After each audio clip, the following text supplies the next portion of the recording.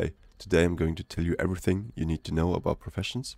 First of all, if it's your first character, you need to finish the Tildressus questline, especially the Chromie time traveling quest chain.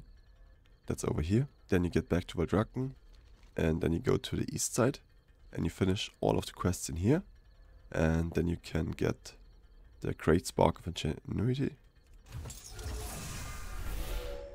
And once you finish the full questline in here with your main character, then you can actually skip it with your future alts. You just say, I already did this questline, skip it for me, and then you get 5 of the Sparks of Ingenuity at once, and all your future characters save a lot of time. And the next most important questline is from a Flight Master in Valdrakken. You head down to those two dudes, and then you finish the questlines. Some of them are not that important, but on your first character, just finish them. Then you get shards of draconic knowledge, which give you additional skill points. And then all your future characters can finish the quest instantly as well. If you head over here to the Ruby Life Pools, there's a flight path.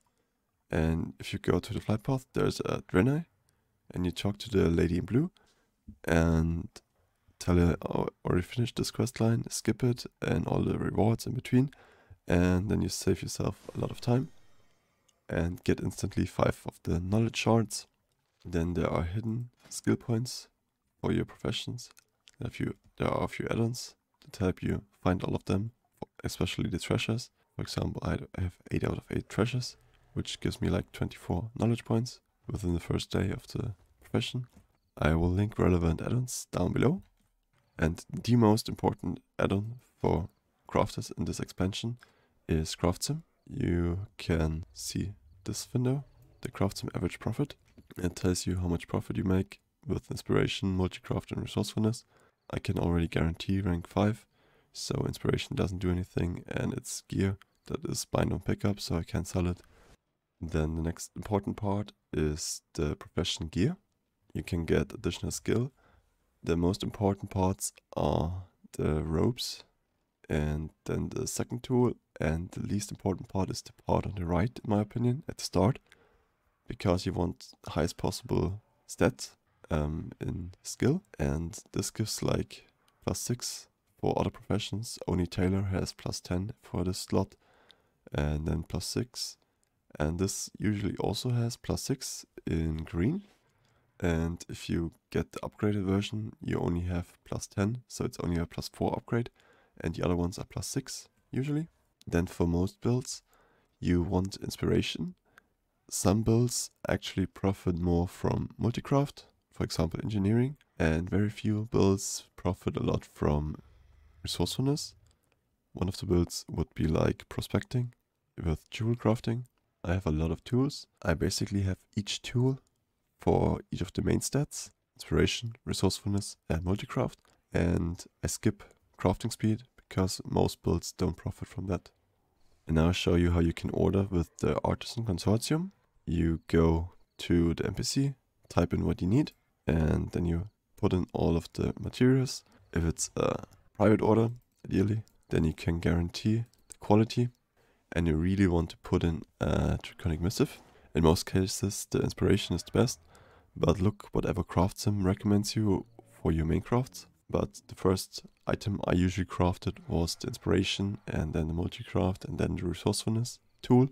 Then you have the materials yourself, or you give your crafter a really nice big tip for the materials.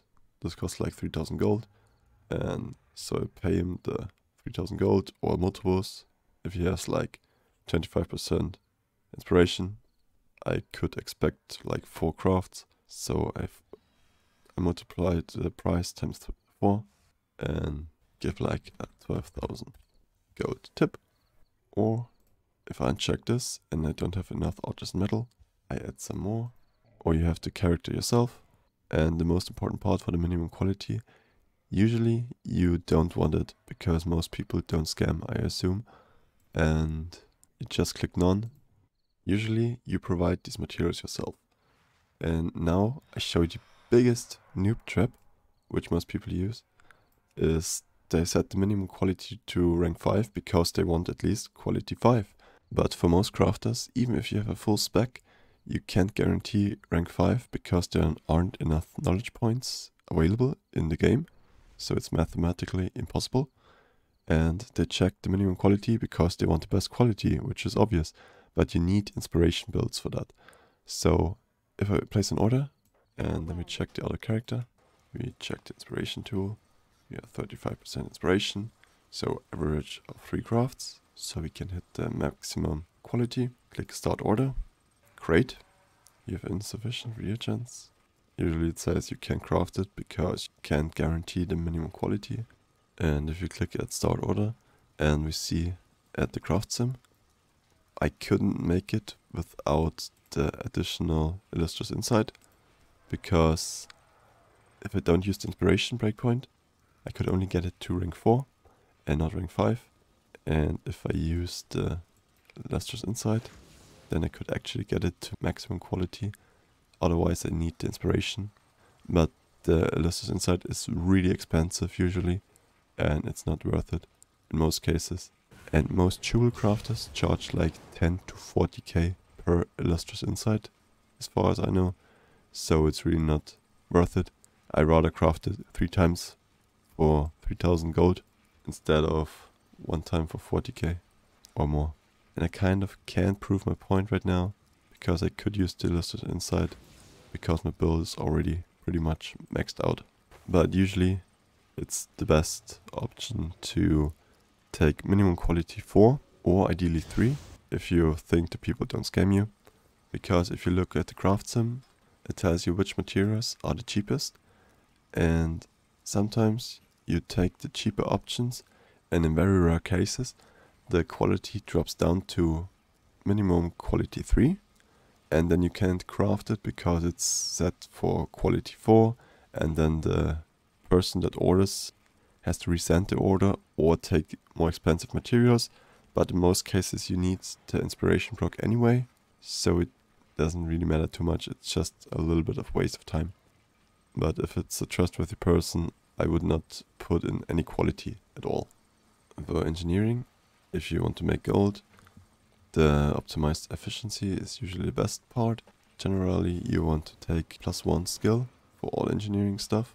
This and this give the general skills, and engineering is the only skill that has a weird inspiration tree. That one gives additional % inspiration per skill point, and usually inspiration gives a full level.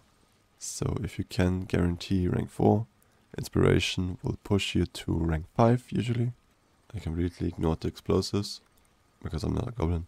If you want to level up to level 100, in the past you ideally focused on the explosives, and then you can make a daily cooldown somewhere that gives you a skill point.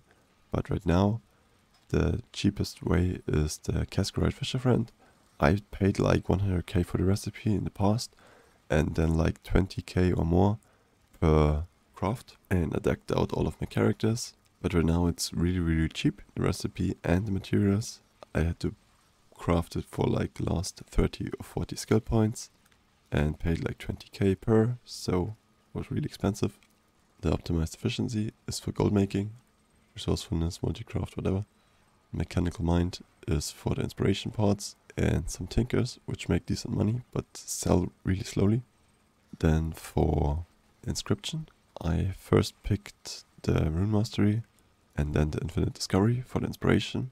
After that I specced into wood carving and into staves, because a lot of people wanted a staff and I was the first on the server that could guarantee 180 with embellishment and whatever on it. And then I took the profession tools. With this many points I could guarantee rank 5s in multicraft, but I barely used that. I needed 5 points in codexes, so I can guarantee them for 18 as well. Currently taking up the resourcefulness for the runes, can guarantee them max rank 2. Archiving, I really went hard into contracts and missives first, but it was kind of a waste in my opinion. I crafted like 4 total, because I only began farming the reputation after a month with this character. The draconic treaties are kind of important because you craft a lot of them for all of your characters if you have an alt army. Dark Mysteries and the Darkmoon decks aren't that profitable. I crafted like 2 or 3 over the full duration of the expansion so far. Staffs I crafted a lot, and I don't do the milling and ink creation. And the Darkmoon decks aren't that profitable in my opinion. Most profit lies with the runes and treatise and the missives maybe. If you want to max out inscription as soon as possible, then you need the Chef's Splendid Rolling Pin. It has no bound on pickup materials, and you can just spam craft those for under 4k gold on my server, which is really cheap and boosts you all the way to skill 100. I think at the end it becomes a green recipe. And for tailoring, if you want to craft gear, tailoring mastery, and then shoot stitchery with the inspiration, these are the most important parts. Then you go to garment crafting. I went first with like 10 points, 5 points, then 10 points, and then spec'd in one of them, so I can unlock this recipe. Then I get to the next sub specialization. After another 10 points, grab the next one, and then another 10 points, and grab the last one. And then got the next points in here. Then went to the next spec. I maxed out the ropes first, because I wanted to craft my chest for the profession, because it has inspiration and multicraft, which are huge. As the other effect, I thought, yeah, I want to push that. And I spent a lot of money on it, because the materials in the past cost me a lot of money. I just spent a lot of knowledge points into tailoring, and you don't need that at all to guarantee rank 480 gear with inspiration in season 1. You don't even need to spec into those last points. You just need basically 30 there, 40 there, 40 there, 50 there. And then you can guarantee pretty much all on the max rank, on the highest level. This is total clickbait for the gear. The chronocloth gloves and leggings and a survive mantle and a survive robe. I crafted like 1 or 2 of each in the past 3 or 4 months. There's like no demand for it, and you could save yourself like 90 points if you don't spec into that. I want to spec into resourcefulness, but the tailoring materials are so that cheap I didn't bother speccing into resourcefulness therefore, and I don't want to format the characters, so I didn't spec into cloth collection either. And if you want to level up tailoring, it became really cheap now. You just craft the Master Wilder Cloth fishing cap, which is from Reputation. I forgot which one, I think Wild Dragon maybe. For like 80 gold you can get a skill point. I spent a lot more. I just crafted gear, which needed Spark of Ingenuity. And I was the first on the server, so I got most of the crafts. The next part is leatherworking. That tree isn't as nice. The first one is leatherworking discipline. Gives general skill, and then you want to take the inspiration wheel as well. If you want to craft the bow, bonding and stitching is also helpful. Then I spec'd into leatherworking. I can guarantee everything on item level 480 or the highest level and quality without speccing in the last nodes. I think I spec'd into that at the start, so I can guarantee it with an embellishment on the highest level and quality.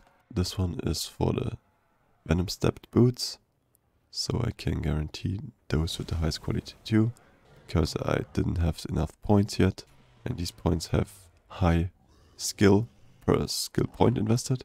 So I spend like 5 points and get 10 skill, then I spend another 5 points and get 10 skill, spend another 5 points and get 50 skill.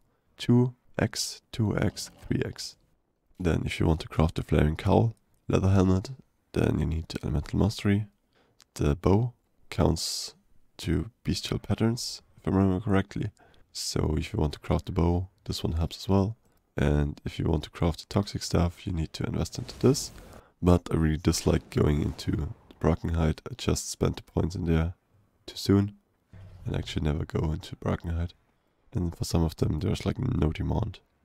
In the past I even paid people like 10 to 20k gold, just so I can craft the first crafts. And for leatherworking, I honestly don't remember how I got to 100 skill. I think I made a bunch of toxified armor patches, and then I just crafted gear for other people and got to 100 that way really quickly. and maybe profession gear. But I think there's no spammable cheap method. For jewel crafting, I first went Jeweler's 2-set mastery, then brilliant bobbling with inspiration. Then I went enterprising and prospecting. That was the main build for prospecting ores, if you saw it in the past video. And if you didn't see the video yet, I put a link in the info box in the top right. Then I went with selling, jewelry, necklaces, and after that rings. And I bought the Laureate for $500,000 and offered the services for free. Fun side note is when I say pay what you want, then people usually pay between 1 and 500 gold. And if I say it's free, then people pay an average of 1000 gold. It's really weird. Then I went into carving so I can craft some idols and the optional reagents so I can craft them to 480 if needed. And I didn't spec into faceting because I need like 40 points there. 40, 40, 40, 40, so that's 200 points. I'm only at like 90 points right now. So I made another character where I can spec into jewel crafting and spec into different gems. So I can spec into all of the different epic gems and don't lock up too much resources from this character.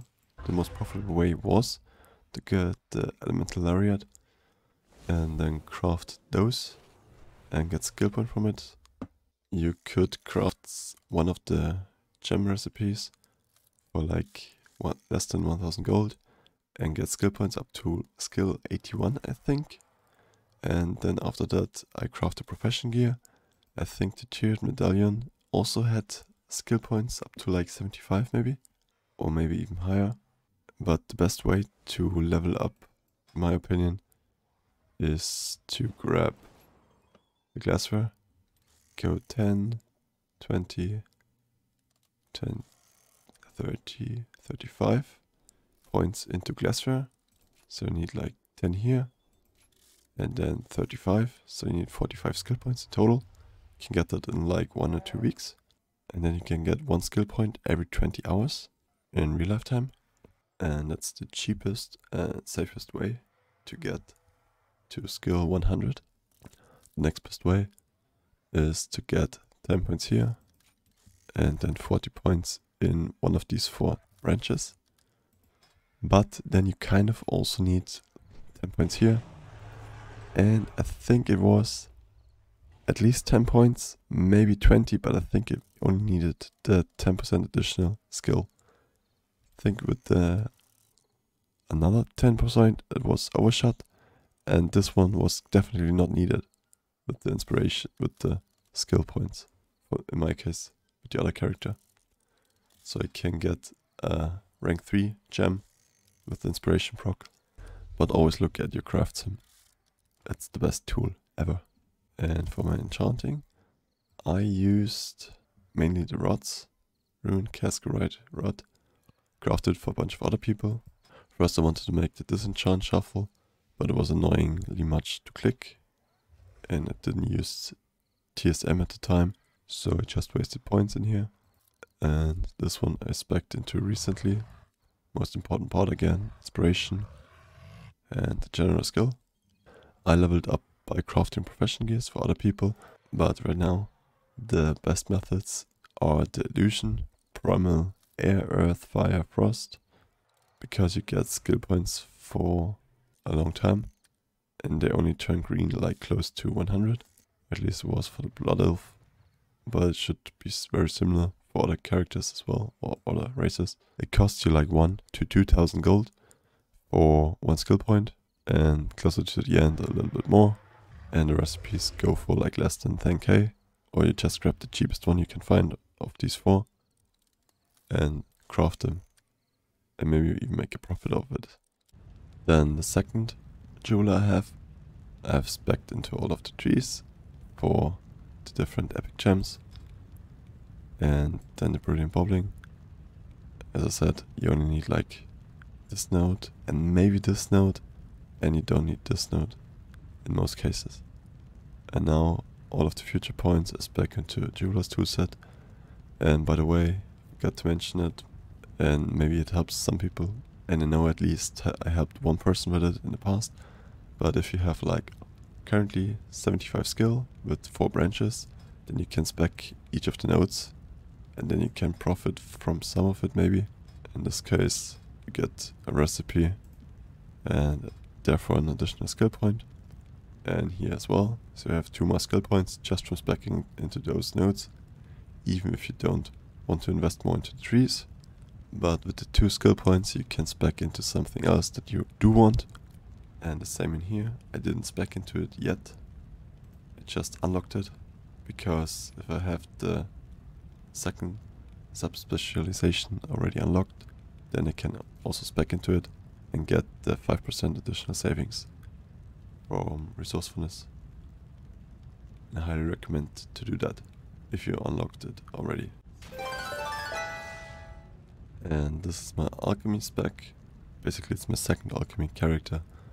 In my opinion, transmutation is not worth it at all currently with the prices of the different awakened materials.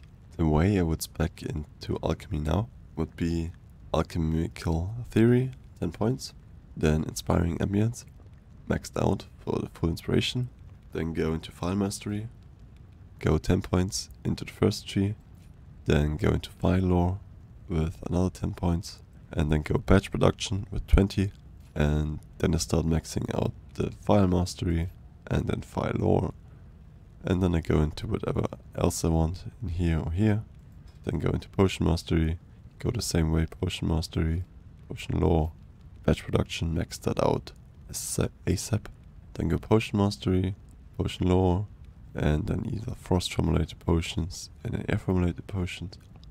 And don't forget to unlock them as soon as you have them available, like here and here. Then have half an hour motivation on my files. What you absolutely should not take is file experimentation and potion experimentation. It's absolute bullshit.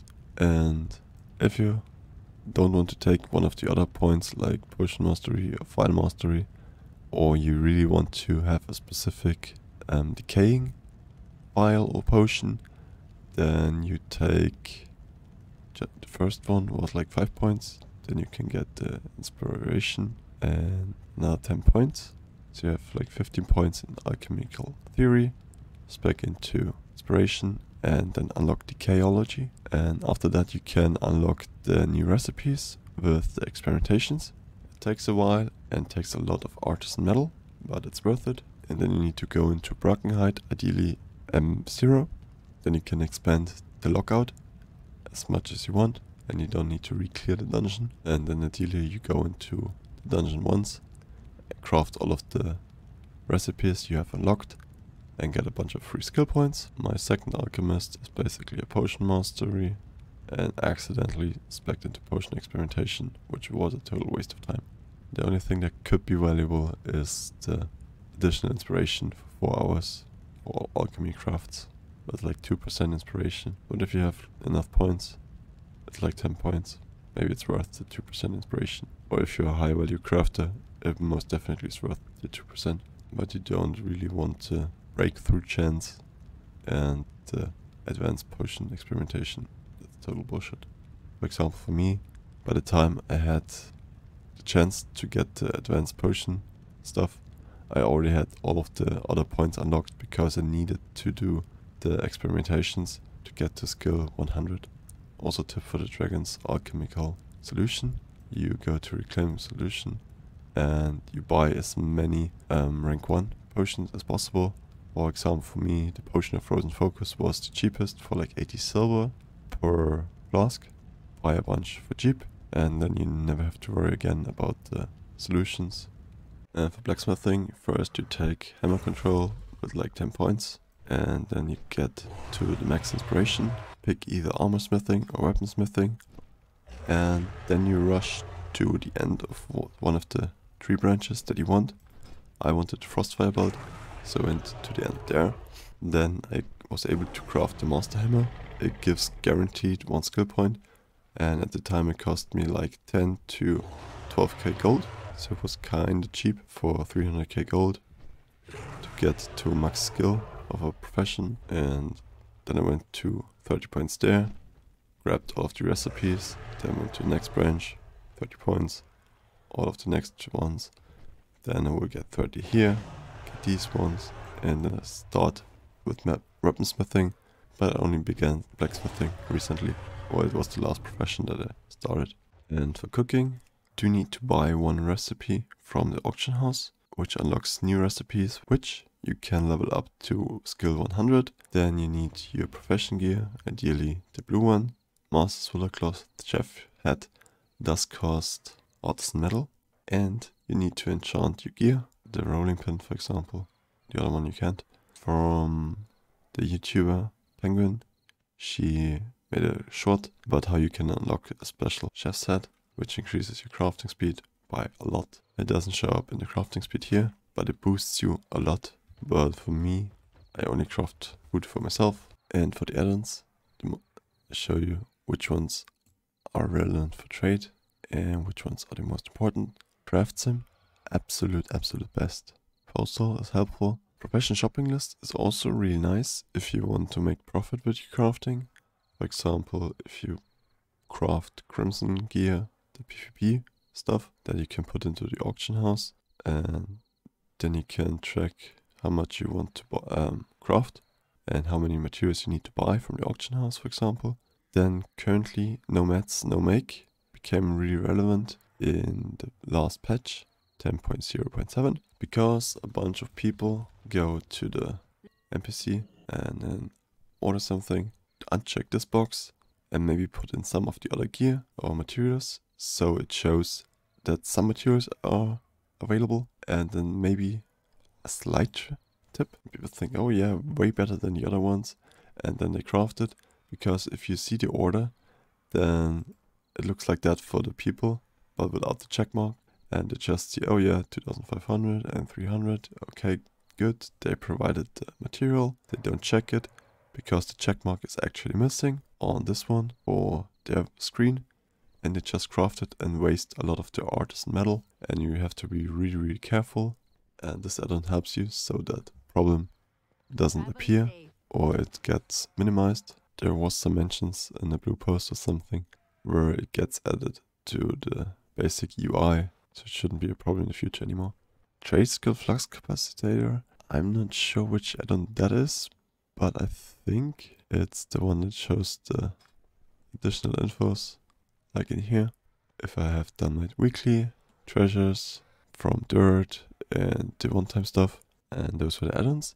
And some other tips, if you are at 75 out of 100 skill, then you can unlock all of the branches in a profession that has 4 branches. For example, if I go with enterprising and I'm at like 20 points, so at 10 I get the first sub-specialization, at 20 the second, and at 30 the last one. And if I'm not sure if I take extravagancies or glassware, then I wait. But if I'm sure I want to take extravagancies, then I take this.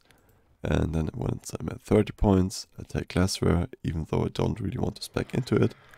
But at least I can learn a new recipe and craft it once and get another skill point and invest it into whatever I want most at the time, because there is no downside into speccing into it if I already have it unlocked, because I can't spec it into a fourth tree that doesn't exist. And if you have a second alt, then you can make crafting orders to your main basically. For example, in here I make a quick order so that other character can fulfill his crafting orders for fashion quests. 2 crafting orders fulfilled, for example, and then this other character can fulfill his engineering profession quest. And you could argue that you theoretically help people if you make an order like this, public order, pay 5 gold and 1 silver, and then you list it, and you get a reagent value of 131 gold from a stranger, and they fulfill their tailoring weekly, and you pay like 5 gold and get 130 gold out of it. If it's like really high, like 400 gold, I strongly think people won't craft it. But if it's something like this, then people maybe craft it if they don't have a second alt, where they can send themselves orders to fulfill their weekly quests for additional knowledge points. And you maybe make a little bit of profit. Worst case, you waste like 5 gold per listing. Something else that's really important is, you saw I had a lot of artisan metal. but it's all in my bank and I can still craft out of my bank. I just need to have the materials in there. The NPC just pulls the stuff right out of the bank, which is really helpful. And if I use postal and send stuff to my other characters, then I don't need to worry about accidentally sending all of the materials that I actually want to use. You don't need to confirm the box, just double click create, if it's for your own alt. If you need a second alt, I would recommend an evoker, because you can do the campaign quest really quickly and then transfer your character to Draken and give yourself crafting orders so your main can do the weekly profession quests. But in fusions, there was a bug in the past at least, where you just put in the fusion with plus 30 difficulty, and then later on when you swapped to the one with the 50 difficulty, it didn't just increase the difficulty by plus 20, but it went plus 30 and then another plus 50. So the recipe difficulty gets shown as way higher than it actually is. Craftsim shows you still the correct amount of materials that you should use, or the optimized version. But in the user interface it means the minimum quality that's guaranteed rank 4, for example, drops down to 3. And the same with the embellishments and Grifter's powder. If you have an embellishment on it, plus 30 recipe difficulty, and you override it with the Grifter, then the plus 30 is still on the item and the recipe difficulty until you recrafted it once, and then the plus 30 is gone and it's just a plus 0. There are some weekly knowledge points that you can grab. I will link the Reddit post into the description or in the comments, and it's a really great post. And it helps you find all of the rare mobs that drop specific weekly profession skill points. For the Darkmoonfare, at the first weekend of the month, there's always Darkmoonfare, and then you have different quests. And for some of the professions, you need some resources from out of the Darkmoonfare or from town. And then you have to bring it into the Darkmoonfare. For example, for alchemy, you need 5 moonberry juice. And some of the professions don't need any resources. And I will link the WoW post in the description as well, so you're better prepared and don't have to waste too much time. And now that was all. Thanks a lot for sticking around that long, and hope you're having a great time with your professions.